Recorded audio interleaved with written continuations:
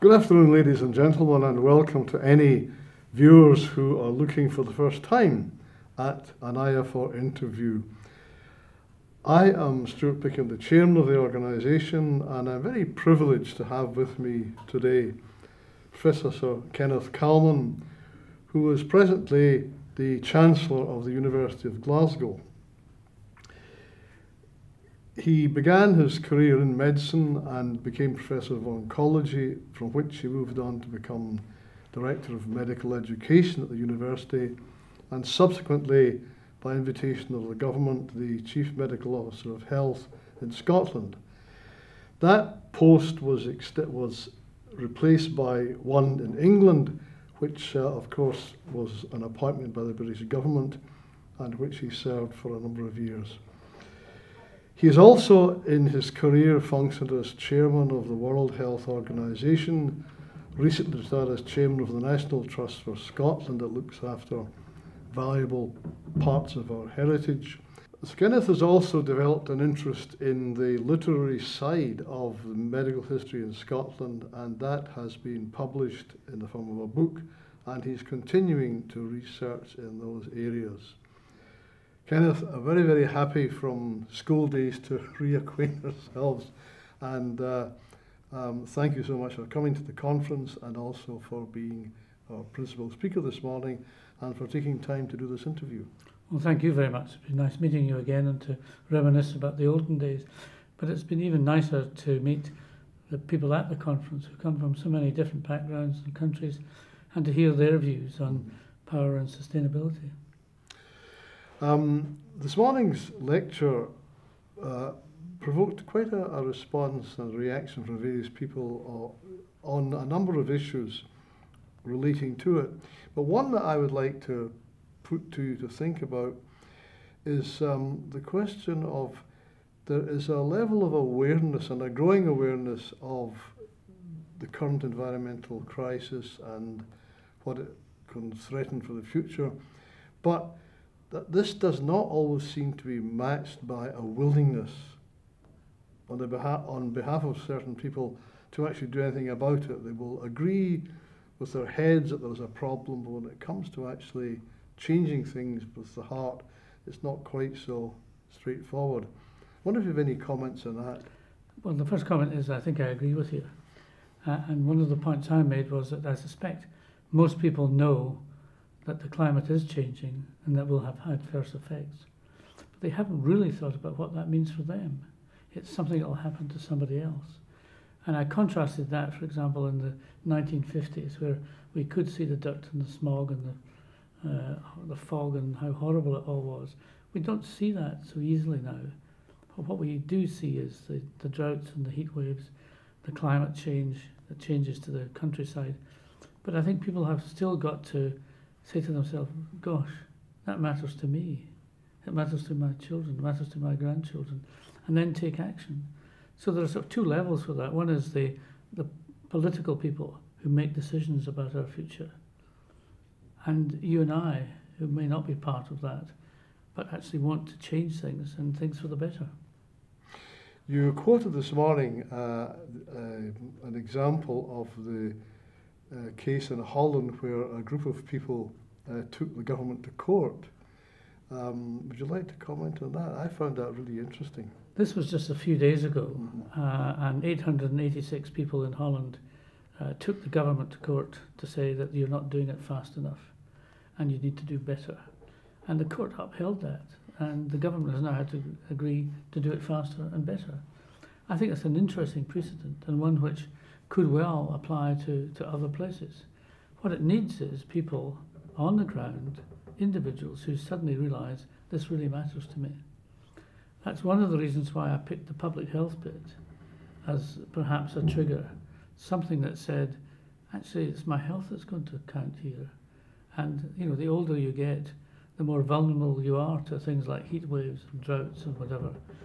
Gosh, it matters. And actually, 25 years down the line, what will happen to my granddaughter? Will it be really bad then? So it's to try and personalize it a bit and make things change. Yes, I certainly recollect the days in Glasgow when we had these incredible fogs smog, I don't know what they called them, but where everything was absolutely black from midday onwards, and even being sent home from school before the transport system was unable to function. During the course of your discussion also, you related to the poet Robert Burns and his address to a moose, and for those who are not familiar with the dialect, a mouse, and particularly the words about breaking nature's social union. I'd like to comment on that. Yeah, it's a lovely phrase, one which I've read hundreds of times, but it only fairly recently dawned on me just how opposite it was to something like climate change. Here he is ploughing his field. A wee mouse runs away and he realises he's destroyed the nest, and that breaks it all up. So he's broken nature's social union. Something, and the mouse is right to feel aggrieved that he, the human, has actually broken something up. And it's a very nice phrase, because a lot of the evidence just now suggests that human beings are actually breaking the social union between man and nature. The union between nature and man is being destroyed simply because we haven't thought about what we're doing. I know that there's been a lot of concern on the whole issue of wildlife, and that's easily publicised, the number of tigers disappearing and so on, but the way I heard you this morning, you were talking about things that are much less high profile but imminent, powerful and invasive as influences that we're all part of, but not perhaps as aware of as we should be. Yes, that's absolutely right, and part of the point I was making, I've just made a moment or two ago, and that is that most of us know that there's something called climate change, which is bad going on, caused by greenhouse gases, caused by how we use our energy. But we haven't personalised it yet. Maybe that'll happen to somebody else, and it'll be a long time away, and it doesn't really bother me too much. And I think trying to use stories in ways which make it real to people that nature's social union is there, and we're breaking it now, and it becomes irrecoverable at some point, which is why the word Anthropocene is being used as a way in which another great thing that happened 65 million years ago when a meteor hit the Earth and destroyed the dinosaurs. We're in the middle of another period, the Anthropocene period, where it's you and I and our friends who are destroying the atmosphere, and in doing so may well have catastrophic consequences.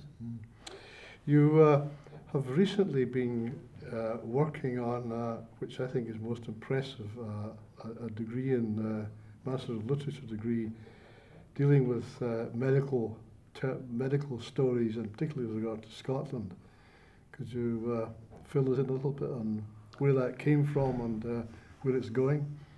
Well, where it came from was about 30 years ago, when I was teaching with the Professor of Moral Philosophy an ethics class to medical students. It was a good class, enjoyed it. But we began to throw into the discussion periods bits of literature, not just Scottish literature at the time as it happens, on poems and plays and novels about health-related things, written not by medical people but by authors whose imagination and insight often revealed things which was difficult to reveal from the distinguished professor standing up talking to people about it. And from that grew my interest in looking at literature, and I eventually focused a bit more on Scottish literature, on how that could influence discussions. So by presenting a group of medical students or nurses or health professionals with some bits of poetry, I said, what do you think about that? Is that real? Is that the way doctors really are? Does that matter about health? Some lovely poems, for example, about the environment and health, the dirt and the filth and the stunted human beings below, showing that other people have thought about that too, and that's really quite important. I read a book some years ago called The Healers, which I don't know whether you're familiar with it or not, but it dealt with some of the great research in Scottish medicine in the 19th century, but it deflated the whole thing by pointing out that Scotland at that time had the worst public health record in Europe. obviously we cannot criticise the medical people of the day, but perhaps the politicians for not recognising the role. But this link between, and you've been a personal leader in this field, the link between the academic medicine and public health.